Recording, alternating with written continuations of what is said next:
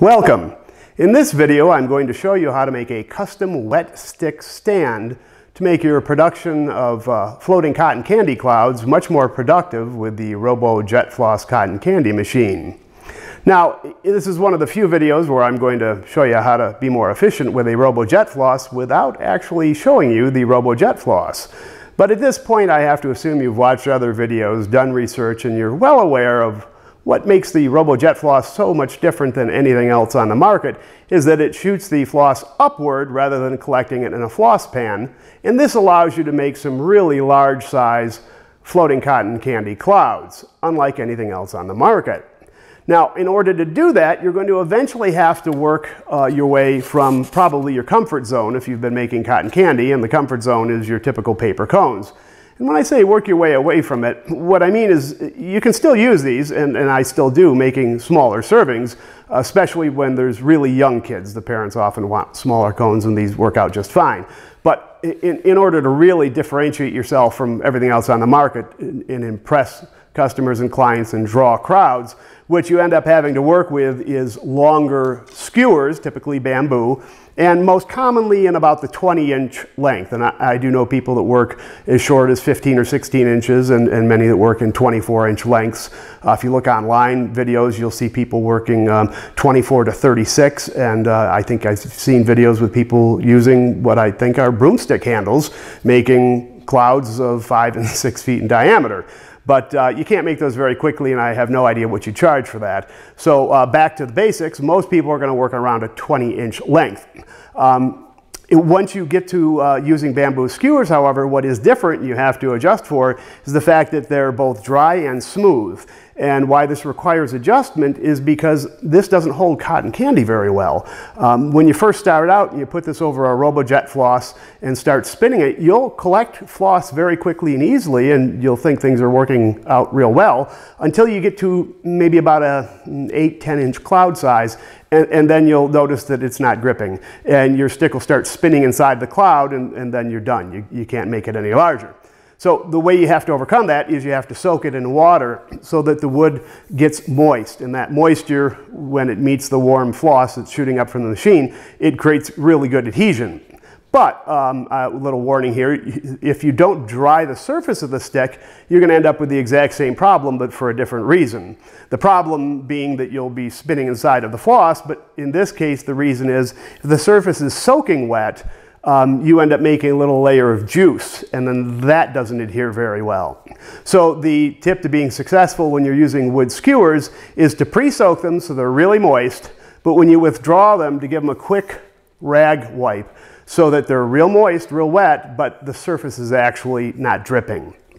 Now, having said that, most people, if you look online or just from random experience, they're going to start out using some sort of a cup.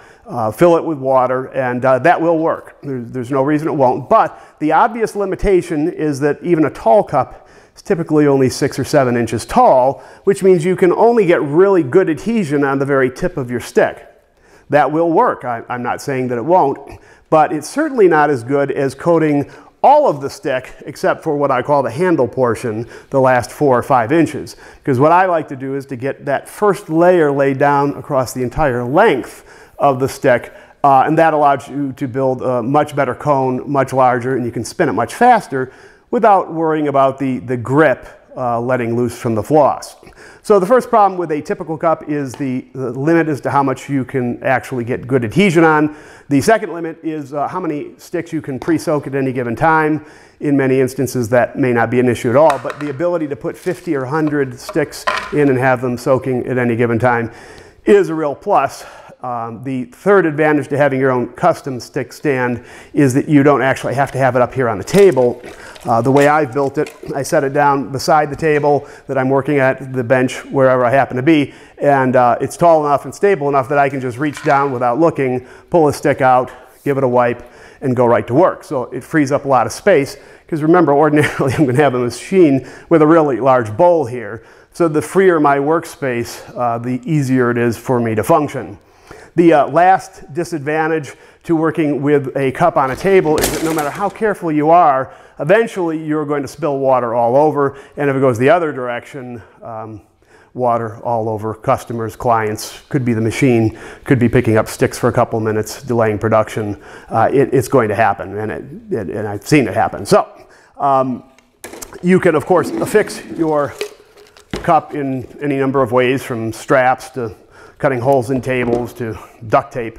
So I'm not saying that's insurmountable, but it's not as efficient as having a custom wet stick stand, which built with a base is actually incredibly stable. I've never managed to knock it over. I'd actually have to physically fall over myself, and even then it might stay upright.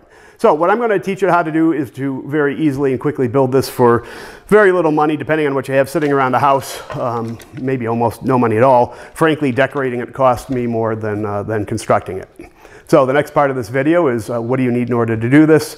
And frankly, it is so simple to do that it'll take you longer to watch the video, and certainly longer to go Home Depot and buy the parts than it will to actually put it together. So that's what's next, is what do you need, and how you do it is actually pretty much self-explanatory. So here's the basic pieces you need to create your own custom wet stick stand. First and foremost, a 3-inch diameter piece of PVC pipe, cut to any length that you think is appropriate for the length of skewers that you're going to use. The key component to make this work is actually a PVC toilet flange. Surprising, but this is what you need to make the project work. And you can get these in 2 variations, and the one that you want is the type that comes with what's called a knockout plug. And the purpose to that is that you can, when you're actually using it to install a toilet, you can secure it to the floor, and you can actually pressure test your system, and when you're secure that you've done it properly, you can then knock out that plug so that water can flow through it. In our case, we're not going to do that. We want that plug in place so that when we install the pipe, it becomes a sealed tube. And to affix it, technically speaking, to work with plumbing PVC, you would use a primer and a PVC cement. I happen to have these around the house. You can, of course, buy all of this at any hardware store, Lowe's, Home Depot, whatever is available to you. For this purpose, of course, since it's not actually plumbing, you can probably use any decent epoxy or glue that you have available, but to make it watertight and to do it according to specs, I use the actual real plumbing material. Once you glue those together, then it's just a matter of affixing it to the baseboard you're going to use. I used a piece of plywood. Obviously any wood or any decent stable material you want will work. The type of screws that I used were lath screws, and you really just want something with a really large head.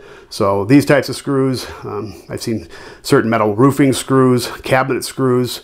You can use regular screws with just washers, but fewer parts is better. Helps maintain the appearance. And you do want the large head, because these flanges have really large holes, and I want something to sit on top of that and have a nice finished look rather than recessing down into it. So you're going to use 8 of those to affix it to your surface, and once you've done that, prime the whole thing up, top and bottom, underside, so that it's moisture proof, and then affix some sort of either a felt feet or rubber feet, whatever you think is appropriate for your environment. But you want feet on the bottom, 1, to give it a little bit of stability, and 2, I think, importantly, to keep it off the floor so that if there is water in the areas that you work from time to time, that the wood stays dry. And that's really all there is to the project. I would say that the only thing I want to illustrate here is I didn't cut this piece of wood to size. That's just scrap. I originally did use a large platform thinking it needed it for stability, but if you notice on the working model that I actually do use, I only have maybe 1 inch on every side of the flange, and it's plenty stable. So entirely up to you what you affix it to, but this one here is just for demo. You can make it much, much smaller and still have quite a bit of stability. So those are the parts. Assembly is probably 5 minutes at best. Takes you longer to decorate it than it actually does to build it. And literally any hardware store, home improvement store, you might spend 20 bucks or less, and you can build yourself a wet stick stand and then decorate it according to your company colors or your own personal taste.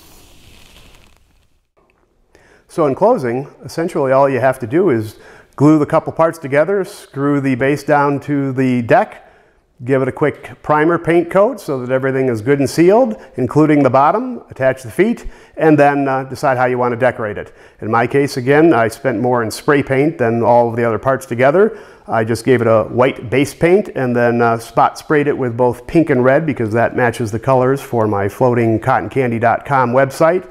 Banners, cards, and everything I use for promotion. The cost of the materials itself, though, is certainly less than $20. And again, you may have some of the parts around your place of business or your home and spend even much less than that.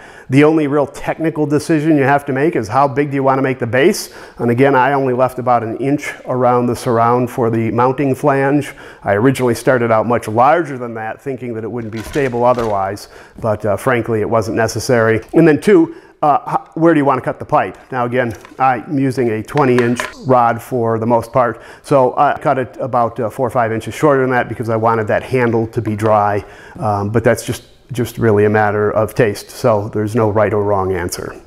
So thanks for watching the video. I hope this is useful to you, makes your life a little less stressful, more productive, particularly when you've got a lot of customers in a line. It's really nice to be able to have this right beside you, 50, 100 sticks soaking at any given time. Just remember to give them a quick wipe with a rag so they're not actually physically wet before you start production. And I can pretty much guarantee you'll find this a project well worth doing yourself. Thank you, and I'll see you here next time.